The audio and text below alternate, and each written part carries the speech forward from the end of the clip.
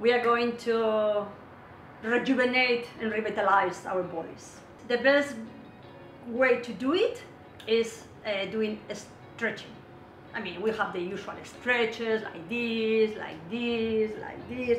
So there are millions of stretches.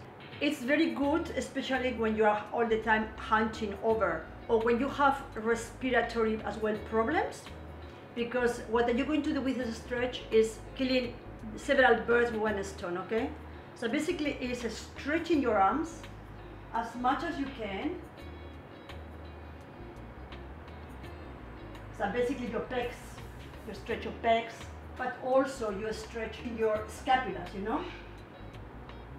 And you spend there like 1 minute, you do this. What I'm doing with this stretch, remember always to match your stretching or your stretches with your breathing. Breathing is the key in life.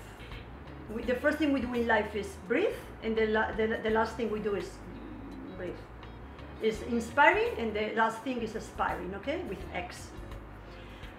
When you do this stretch, what do? I'm opening my lungs. This is another good stretch. I can breathe more. I'm breathing more, but all of the sadness that I have in my body as well disappears. It's like massaging, you know, my lungs when I do this stretch. It's good for my arms and for my back, but also for my lungs, you know. And when I do this, all of the sadness, because in the Chinese medicine, the lungs are the organ of the sadness. All of the sadness that we have accumulated for so long, because life is complicated, especially in this crazy world that we live. When you do that,